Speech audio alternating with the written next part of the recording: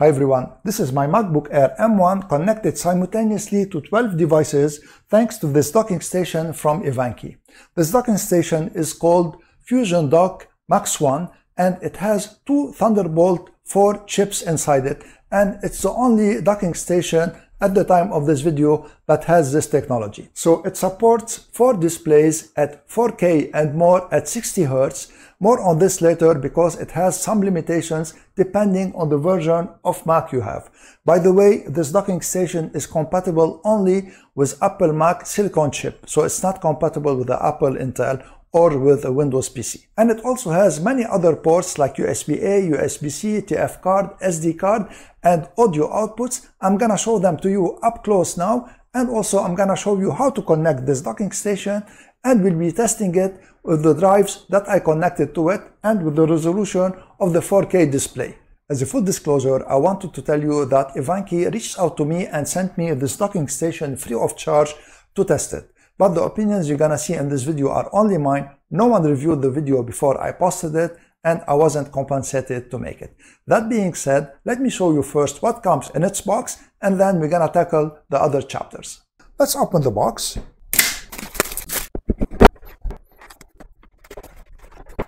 This is everything you get in the box. You have the docking station, the power brick, a good quality HDMI cable, the USB-C cable that connects to your Mac and to the docking station, some Velcro tapes, the user manual, rubber feet to put on the bottom of the docking station in case you need to put them, and this is a quick start guide.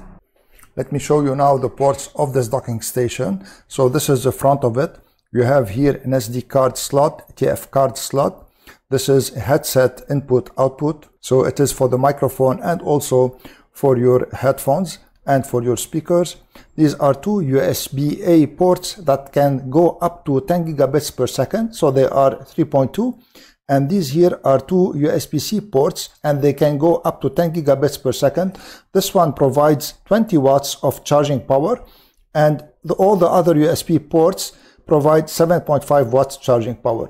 And these here are two ports, USB-C ports that can go up to 40 gigabits per second, and you can connect your displays to them or also data devices.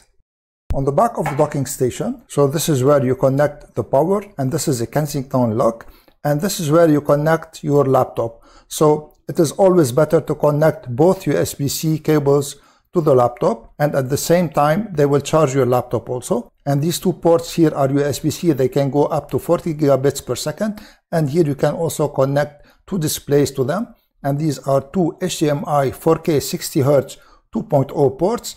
This is a LAN that is 2.5 gigabits per second. This is USB-A 10 gigabits per second, SPDIF optical output, and two USB-A ports also that can go up to 10 gigabits per second.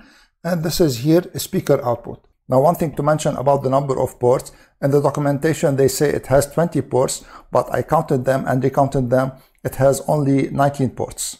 Now I'm gonna show you how to connect it. So to connect it to your MacBook, you need to use this cable that is provided. This part of the cable here goes into the MacBook here like this. So it is a WSB-C cable. You plug it in like this, and the other two ends of the cable go here in the host laptop. So you connect them, of course, like this.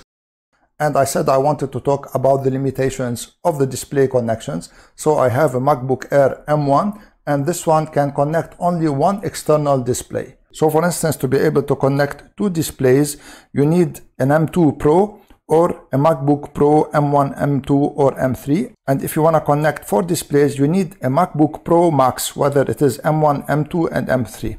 So this is not a limitation of the docking station per se, but it's a limitation of the MacBook when you don't use a docking station that uses, for instance, the display link technology.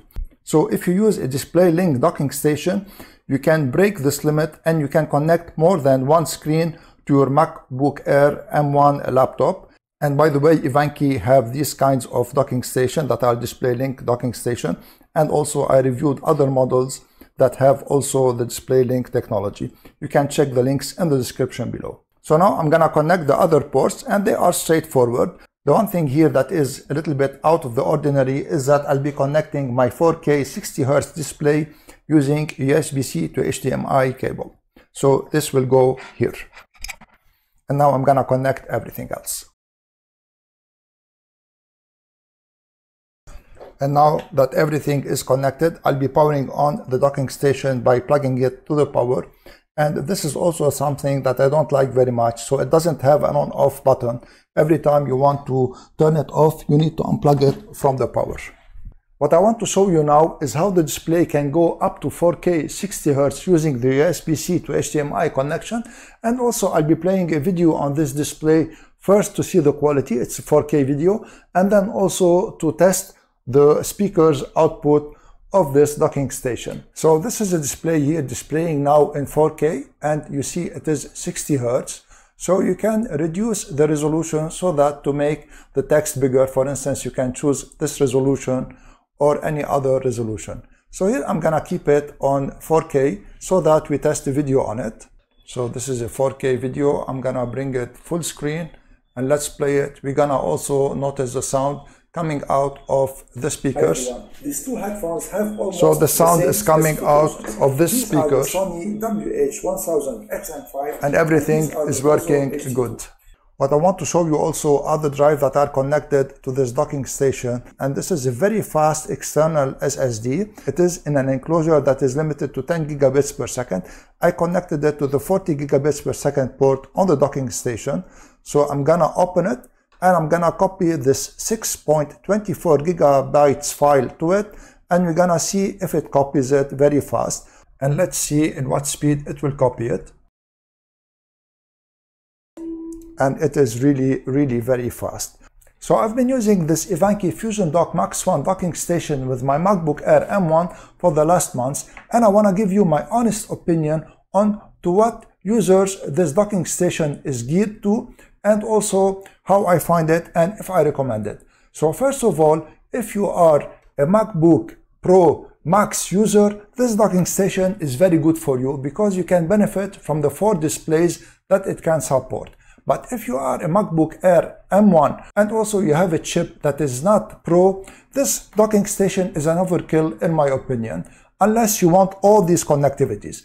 And by the way, the USB-C ports that are labeled here display ports, they can also be used as data ports. Now that being said, this docking station is very well made, and also it dissipates the heat very good. It can be also put like vertically if you want it, and horizontally, and its speed is very good, and I didn't face any problem with it while I was using it for the last months. The only 2 criticisms that I have about it is first that it is a little bit expensive, and the second one is that it doesn't have a power on-off button.